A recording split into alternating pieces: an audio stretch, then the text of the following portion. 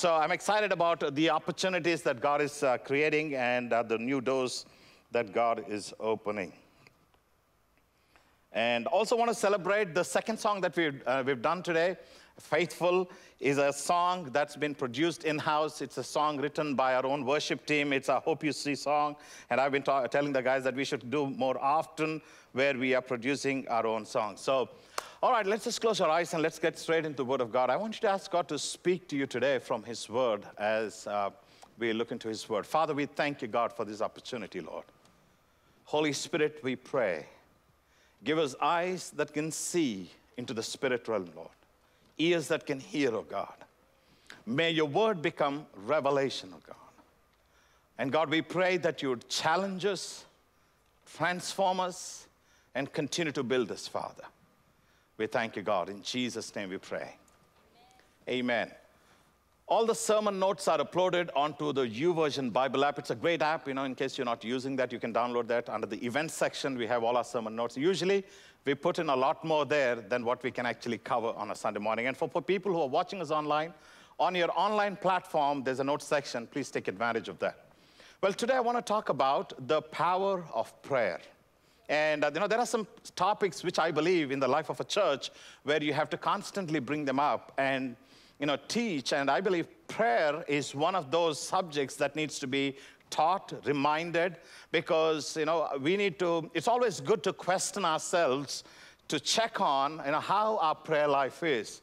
And sometimes we can get too familiar with a topic like this. Prayer, I've heard about it. There's so many times, right from my childhood, I've been taught to pray. And I know that there are people who are very diligent to pray at least 3 times, breakfast, lunch, and dinner. Hopefully. All right? So I'm not talking just about praying over a meal, but I'm talking about being consistent and being intentional about developing your prayer life in order to develop your intimacy with God. Because prayer is a two-way traffic. It's not just a one-way traffic where you go with your to-do list and give it to God and say, I want this, this, this, and this by so-and-so date. And usually we do that. Nothing wrong in that. But if that's the only time, you go into the presence of God only to tell God what to do, it's a dysfunctional relationship that we have with God. Because, prayer life can be so beautiful that you can actually listen from God. You can be led by God and through His Word. And also, God reveals His will and His plans for us through prayer as well. It's one of the mediums through which God speaks to us. God speaks to us and reveals His will through His Word, dreams, visions, prophetic word. All right, and by prayer, where God speaks to you and kind of instills or, inspires you with the things that God wants to reveal in our lives. So I'm going to talk about how it is important for us to have an attitude. There's a certain kind of an attitude that we need to develop for prayer. And we're going to look at what are the different types of prayer that the Bible actually teaches us. Because a lot of times we don't really know how to pray and what to pray and when to pray. All right, and I've had so many funny experiences because, a few years back, I was teaching at a Bible college. And sometimes when you see all these, Bible college students praying certain kinds of prayer, it's really funny. And, the more you look at that and the more experiences you have of those, you think, man, we need to keep teaching on on prayer, and we need to teach on how to pray, what to pray, and when to pray, because it's really important. It's almost like, when a soldier is trained in a boot camp, and then you give different kinds of arms and artillery because they are told and taught what to use when. And sometimes Christians can be like these wild horses, all right? You have all this faith, and you're kind of praying all kinds of prayers all the time, sometimes not really relevant to our kind of prayers. So we're going to look at this. So I want you to go with me to James chapter 5, and let's read verse 16. James 5 and verse 16. Confess your sins to one another and pray for one another. All right? And look at the second part of it. The effective, fervent prayer of a good man, righteous man, benefits much, avails much. There is something that the Bible actually is talking about. It says, the effectual, fervent prayer of a righteous man. When you kind of read those scriptures, you say, you know, that it's too high. I don't think it's for me. It's for somebody else, all right? And what it says, and if I have to paraphrase that in today's English, it says, God is saying, if there is somebody who can diligently develop a prayer life, if there is somebody who is consistent to go into the presence of God with the same thing over and over again, and, you know, without giving up, it says it's going to benefit him a lot, or it's going to see the manifestation of what you're praying for. That's what it says. The effectual, fervent prayer of a righteous man avails much. Now, if you go to verse 17, it says, Elijah was a man with passions like us, or a nature like us. Now, it's very interesting when you see, it says, the effectual, fervent prayer of a righteous man avails much, and then immediately it talks about, you know, James picks up an example from the Old Testament of one of the greatest prophets, Elijah. He says, Elijah was a man like you and I. Why would he say that? What's the context? What is he trying to get across? What's the point? He's trying to say that Elijah, a mighty prophet of God, you know, anointed by God, raised the dead, did some crazy miracles in the Bible. But when it comes to who he was no special, no different than you and I. That's what he's saying. Elijah was a man with a nature like ours. He prayed earnestly that it would not rain. 3.5 years, everything was shut up. Then he prays again, it rains. Why is he making a point? The point is that God is saying it's not about who you are. It's not about how long you've been a Christian for. It's not about how matured you are or what kind of an expertise you have, you know, in your walk with God. It's about a childlike, simple faith where people come into the presence of God, you know, put your trust in God and say, God, I need help, Lord, because he said, call unto me in the day of your trouble and I will answer you. There are scriptures after scriptures. Ask and it shall be given unto you. God is waiting on us for us to ask of him, pray, because through prayer we're not only telling God, but it is also a time to hear from God, for God to reveal himself unto us. Now let's look at why Elijah was compared here. Elijah was a man with a nature like us. Now, let me take you back into the inconsistencies that Elijah had, because that kind of relates us with, you know, one of the greatest things that people always look for, whether you go into a secular context or into a business context or into a spiritual context, where we have all these success stories that we listen to. I was this, but I became that. You know, I didn't have anything, and now I have everything. I was a nobody, today I'm a somebody. And we all cheer up with the success. But what really people are really interested in is I want to know your stories of failure. I want to know how many times you failed, how many times you felt suicidal, how many times you want to give up. Because what happens is when people talk about that, we relate with that, because a lot of times we are in that place of despondency where we want to relate and hook on to somebody's experience. And out of that, when I was consistent, this is what's happened. And I believe that's the context in which James brings this up to talk about Elijah. 1 Kings 7:18 talks about Elijah the prophet on Mount Carmel, you know, single-handedly destroys the 450 prophets of Baal. You remember the story, right? You don't see that in any of the modern day movies, all right? One man, 450 prophets, wipes them out. A man of faith. Fire comes down. I mean, just think about it. You know, Elijah, fire coming down. All right, having this massive revival on Mount Carmel. You know, one man against 450, plus all the audience, kind of cheering them up. And you know, they're gods, and nothing happens. People were cutting, you know, doing all kinds of crazy things. And Elijah steps in and says, all right, guys, move. And then he calls the God of heaven, and then fire falls down, right? Now, the word goes out to Jezebel, who was kind of the keeper of all these prophets. And she tells, tomorrow by this time, I'm going to do the same thing that you've done to my prophets. Bang, Elijah runs. And then he hides, he sits under a tree, and now he's praying, Lord, why are you dealing with me like this? If you're going to continue to deal with me like this, would you please, what? Kill me. Aren't you glad that God doesn't answer all our prayers? I mean, what would have happened? A man who was on a mountaintop experience a day before kills 450 prophets, brings down fire from heaven. The next moment, his flesh takes on. All right, you see the emotional inconsistencies of this man, and he runs now praying, begging God to kill him. I mean, he was not the only one. Numbers 11 talks about Moses. Moses delivers the children of Israel out of the land of slavery, Egypt, brings them into the desert on the way to the promised land. And in the desert, he already performed 10 plagues, miracles, split the Red Sea, miracle.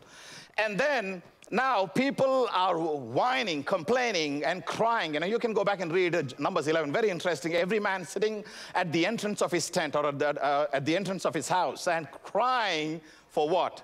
Give us meat to eat.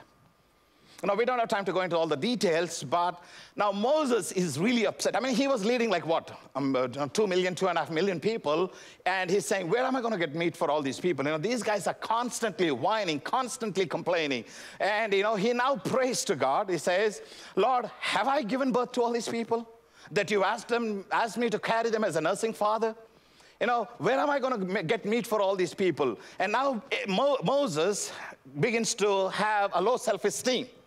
He says, if you're going to deal with me like this, kill me. I'm glad God doesn't answer all our prayers. Yeah, true. All right? Psalm 3. Very interesting if you read the New Living Translation. David is praying some dirty, hairy prayers. These are nothing spiritual. He says, Lord, slap my enemies on their cheek, Lord. Break the teeth of the wicked, O God. I mean, some of you are looking as if I'm saying something new. You can go back and read Psalm 3, okay? And especially from New Living Translation. Now, David is praying this kind of, and sometimes, our flesh comes out. We see the inconsistent. The reason why God allowed these to be put into the scriptures is so that we can learn and relate with the failures of some of these mighty men who were used by God. There's nothing special about them except for they recognized their failures and quick to repent and come back to align themselves with God and His word and say, God, let your will be done in my life. Amen. So the reason why James brings that is the effectual fervent prayer of a righteous man will avail much. It's a very powerful scripture, all right? It's like you can confess over it. It's saying, wow, wow, wow, it's a great scripture. But it says Elijah was a man like you and I. On one day he was on the mountaintop experience. The next day he's in the valley begging God to kill him. So what is it that God wants us to do? There is an attitude about prayer, and we need to learn about what to pray, when to pray, and how to pray. So we're going to look at the attitude. Go with me to Matthew chapter 6. And verse 5. Matthew 6, verse 5. Now, Jesus took offense when he saw people, in this chapter, he talks about giving, praying, and fasting.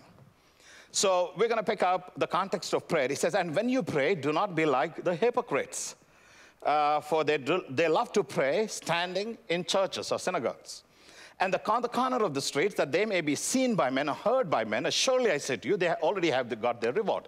What Jesus was saying, now he was not against people standing up in public squares and praying. He's not against people praying in public. He's not talking about that. In fact, I'm going to talk about there are times when you need to pray in private. There are times when you need to pray in public. There are times when you need somebody else to stand with you. There are times you need to isolate yourself to spend time in the presence of God. All right, what he's saying is the attitude. He says that, some people would love to pray and use these religious jargons or some of these, big words. And sometimes we think, wow, I can't pray like that. It's almost intimidating to some of the new believers. I can't pray like them. And then we disqualify ourselves thinking that I can't go into the presence of God because I don't know the language of prayer or the words that we use for prayer. And Jesus is saying the reason why some people do that, and now he's dealing with the attitude, okay, not necessarily about the principle of praying in public. He's saying the attitude is that he's praying in public and watching if people are watching him. So, wow, what a great prayer. Look at those words. My goodness, I can never pray like that. And when people applaud them, Jesus is saying, okay, you prayed, you were expecting me to answer your prayer, but your attitude, your motive was applause. You got it, that's the reward of your prayer. So what is he talking about? He's talking about there's an attitude. The attitude is a childlike faith to trust in God. To trust in God. It's not about the language. It's not about, if there is a protocol, if you got to do X, Y, Z. It's not about that. You can be riding on a motorbike, you can be praying. You can be driving in a car, you could be praying. You can be cooking, you can be praying. Because it's about connecting with God. And prayer has become so natural, or should become so natural, that you are conversing with God. So we're going to look at the different kinds of prayers, and I've put in 6 in the notes. Probably I would get time to do only a few. All right? So let's look at the first one is the prayer of petition. The word petition is a judiciary term. Petition is you are bringing in your requirements. You know, it's almost like your cry. All right, when you file a petition with the court, you're saying, well, this is my case. And you're saying, these are my needs, or this is what I'm going through, this is where I need help, this is where I need justice, this is where I need your help. So prayer of petition is about bringing your personal request to God. Now, God wants us to pray for our personal needs, but that's not the only time you got to pray. So if you look at the Lord's Prayer in Matthew 6, verse 9 through 13, it says, our Father who art in heaven, and you go on, it says, give us this day our daily bread. God wants us to pray for our needs. But sadly, we've only learned about to prepare a to-do list. It's almost like you walk into a grocery store and you kind of give the grocery store list and then drop this into my cart and just take it back home. There is a time for us to pray for our personal needs, but there is an attitude. And sometimes people struggle with how long should I pray for something before it manifests? Because you can't really put a time frame, but there is something that we can learn out of the prayer of petition it's between you and God. You know when exactly, how long you should pray for, and when you begin to move to the next level or the next realm of prayer. So we're going to go to Philippians chapter 4 and verse 6. Philippians 4 and verse 6, it says, be anxious for nothing. All right? But in everything, by prayer and supplication, with thanksgiving, let your requests be made known unto God. So now we're going to break this down, okay? Can you leave the scripture on the screen, please? Be anxious for nothing. When anxiety hits you, pray. Right? You're anxious about a news that you heard, or something that you've seen, or something that has changed in your circumstances, in your world. Pray. The best thing that you can do when anxiety hits you, pray. All right, so be anxious for nothing, but in everything, with thanksgiving, with prayer and supplication, with thanksgiving, let your requests be made known to God. So what he's saying is that even your anxiety, there is an attitude that you come to God to pray, okay? And now I see that there are a lot of people who get upset with God. They're complaining to God. Nothing wrong in it. You can read a lot of Psalms where David is complaining to God. He says, how long, Lord, should I wait? Come quickly, Lord. I don't know if you know some of these Psalms. He's saying, Lord, come quickly, as if God is dragging himself. All right, say, come on, Lord, hurry up. All right, nothing wrong sometimes for us to be expressional because he's our Father. But if you leave your prayer closet with the same attitude, then you live with a stinking attitude. It's okay to come in upset, but when you leave, you got to cast all your burdens, have this divine exchange moment, and then walk away with this great knowing and assurance. Be anxious for nothing. When you're anxious, when anxiety hits you, pray. And it says, with prayer and supplication, with thanksgiving, let your request be made known to God. Now look at verse 7. And the peace of God. Now, this is where I believe, this is something that between you and God. You got to pray about a certain circumstance until you have the peace of God in your heart. Then you don't have to define or put timelines, okay? It's not like pray this prayer 7 times in a day for 7 days and your miracle will happen. No, it will not work like that. Because then you're only repeating without getting your hearts involved in it. Why was Jesus upset with the kind of prayers that they were praying? Because their hearts were not involved. Why was he upset when he saw people worshiping him in the church and he was saying, wow, these guys are worshiping me with their lips, but their hearts are thinking, they're thinking about their lunch. We can be in that moment, right? You're worshiping God, thinking, where am I going to go for lunch today? The maid didn't come, so what about our lunch? So Jesus took offense. Why? Because he's trying to teach us it's not about your prayer, it's not about your worship, it's not about your giving, it's not about your fasting, it's about the heart behind that. Get your hearts involved in it. Right? And it says, be anxious for nothing, but in everything by prayer and supplication and with thanksgiving, let your requests be made known to God until the peace of God that surpasses or supersedes your natural reasoning rules and reigns your hearts and your minds. What is he saying? There are times when you keep praying, and as you're praying, you got to keep praying. And sometimes, it can happen in a day. Sometimes it can take a year. It can take a few months. I don't know. It's just between you and God. Sometimes, for some situations in my life, I go into the prayer closet and I'm praying and bang, there is this peace in my heart. And when that peace comes, nothing has changed around me. Things look terrible as they are. But I have this unbelievable, inexplicable a peace in my heart that I can't explain, that I can tell about. I can't tell you, but I know that it's going to happen. Because I know in my heart that it's going to happen. That's what he's talking about. Let your request be made known unto God, and or until the peace of God that supersedes your natural reasoning.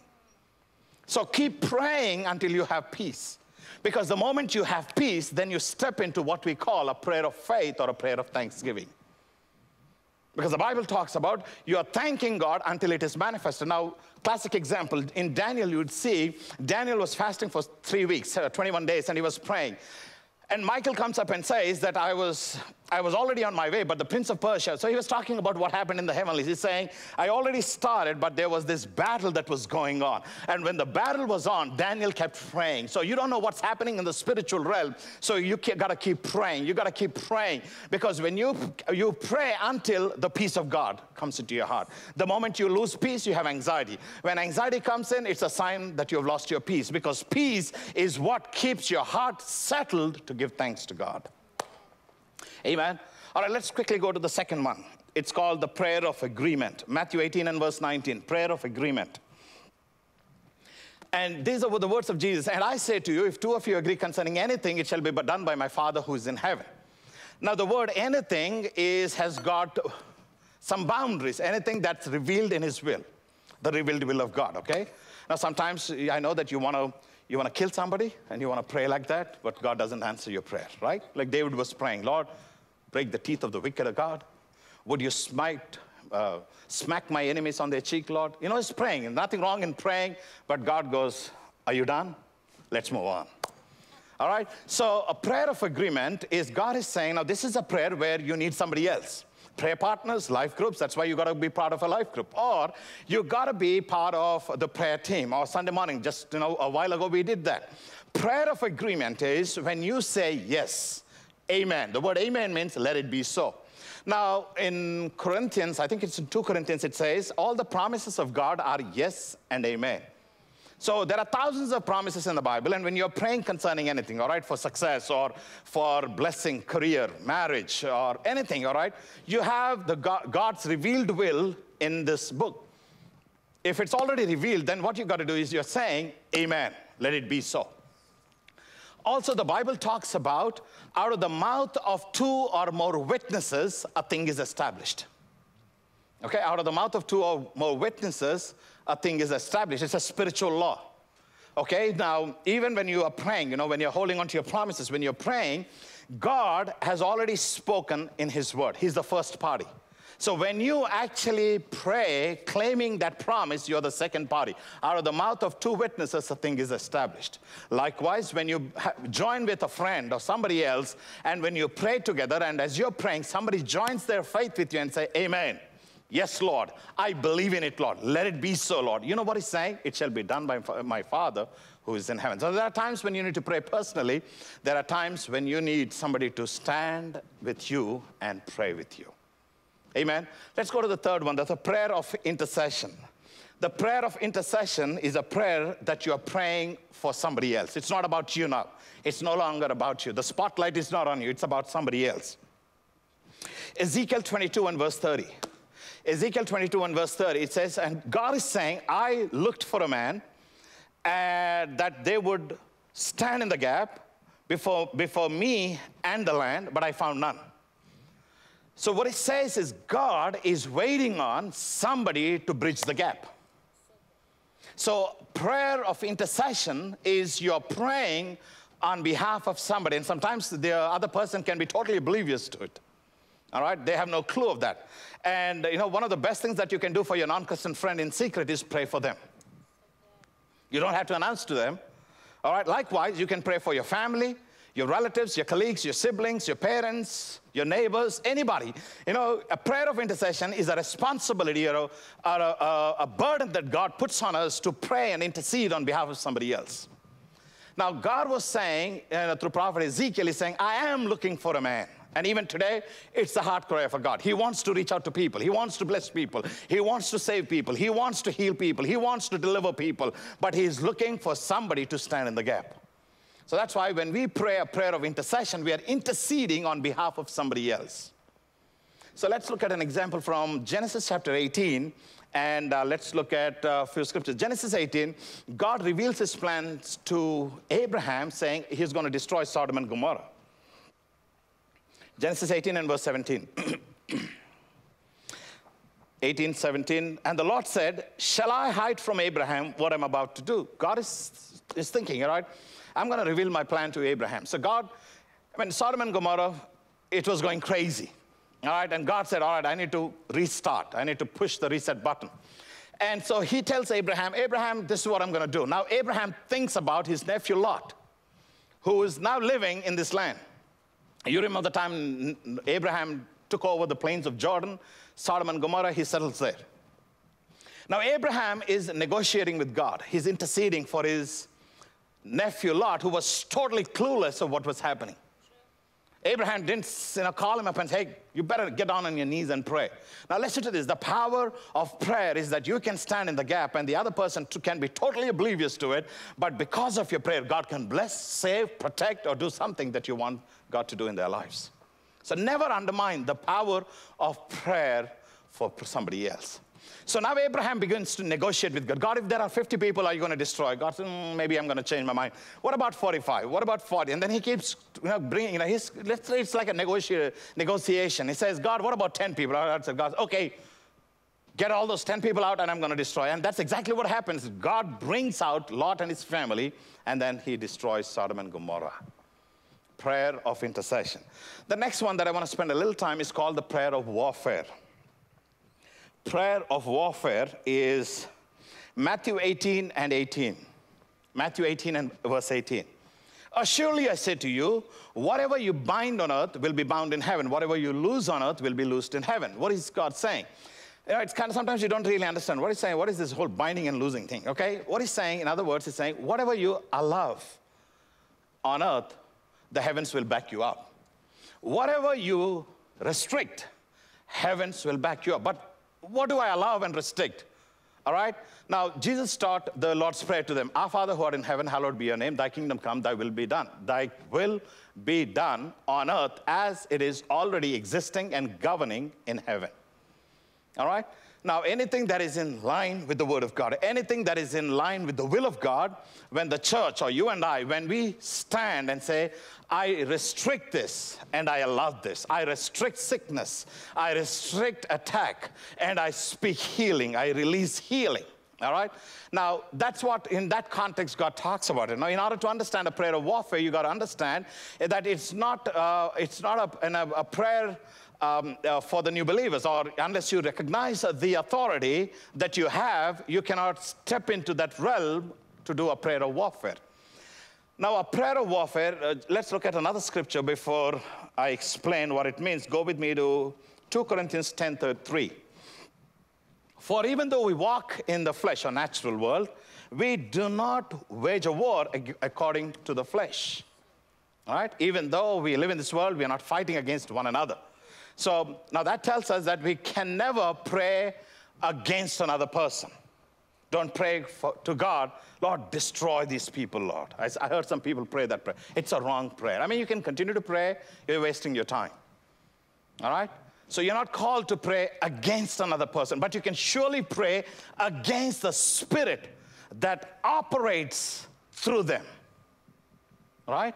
So now go to another scripture. It really helps us to go to verse 4 of the same chapter. For the weapons of our warfare are not carnal or natural, but they are mighty through God to the pulling down of the strongholds. Okay? So what we are engaging in is not a natural battle, but a spiritual battle. The people, the spirit behind the people. All right? Now go to Ephesians 6:12. Ephesians chapter 6 and verse 12. For we do not wrestle against flesh and blood, but against principalities, against powers, against the rulers of darkness of this age, against spiritual hosts of wickedness in heavenly places. Now, what he's talking about is a prayer of warfare is a prayer that you recognize the authority that you have. Mark 16, Jesus says, all authority has been given to me. I now give it to you. Therefore, go and make disciples. All right, and it says, when you lay hands on the sick, they will recover as part of knowing your authority. If you drink anything deadly, it will not hurt you, and so on and so forth. So what is he talking about? He's talking about there is an authority that we recognize, okay? Now listen to this very carefully. There are times when we pray to God. Example, Jesus woke up early in the morning, went into the mountains and prayed to God.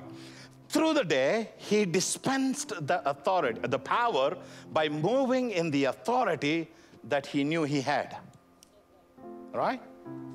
Now listen to this. There is nothing wrong in praying to God. There are things that God wants us to pray and handle things while we are looking to God and saying, can you do that for me, please? And God is saying, you do that because I empowered you. So prayer of warfare is not an elementary prayer. It's a prayer where you recognize your authority. That's why, especially when you're praying against some spiritual battles, when you're praying against some certain things, you're praying, for our weapons of our warfare are not carnal, but they are mighty through God to the pulling down of strongholds. So you recognize that I can speak to the spirit behind it. When Jesus was dealing with the demented people, they were talking. He said, what's your name? My name is Legion. And then he says, come out. Who was he talking? He was talking to the demonic world. Likewise, Jesus, one day he was hungry, walking and saw a fig tree, and he spoke to the fig tree. You remember that? It's weird, right? When you're talking to trees, you need medical help, you need mental help. But spiritually, you need to recognize that there is an authority. That's why when he was traveling in the boat, when there was a storm, all right, the disciples wake him up saying, Lord, don't you care we perish? He gets onto the deck of the boat and he speaks to the storm. And the Bible records, who is this that even the nature obeys him? That's the power and the authority that you as a believer have. It's not about us, right? It's not about us. It's not about, there's nothing special about us. But the moment you step in your authority, you cover yourself under that name. That's why Philippians says, for we have this name that has been given to us. There is no other name in heaven, on earth, under the earth. At this name, every knee will bow and every tongue will confess. So what you do, you recognize, Lord, I can't do this in my own strength, Lord, but the moment I step and exercise my authority, I step into my authority, Lord, I know that the whole heaven is backing me up. And now, I don't say, I bind you in Jesus' name in my own strength. I recognize the authority. All right? It's like this. Now you're saying, you have your moment of praying, being filled with the Spirit of God, the power of God, and now you're dispensing that power. That comes as a result of recognizing your authority, and you know that God has empowered you. Amen. I hope you remember the story from the book of Acts, the sons of Sceva. They saw Paul deal with the demonic world.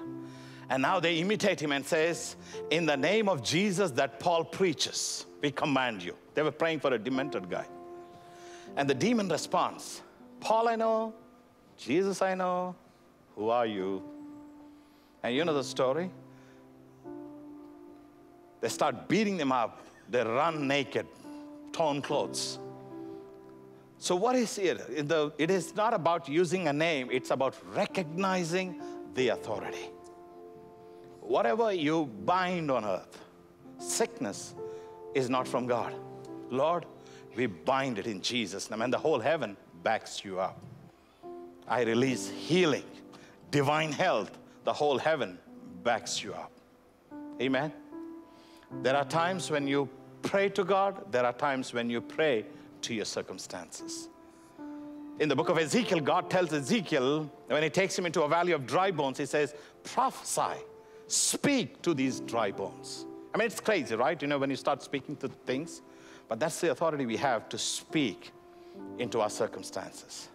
So church, this morning, I want you to feel empowered that God has empowered you. It's not our strength. It's not about our qualification. If you think I've been a Christian for 20 years, because of that I have strength, you lost it. All you got to recognize is, I can't, but in Jesus' name, I can. Amen. Come on, let's all stand to our feet. I want to pray with you right now.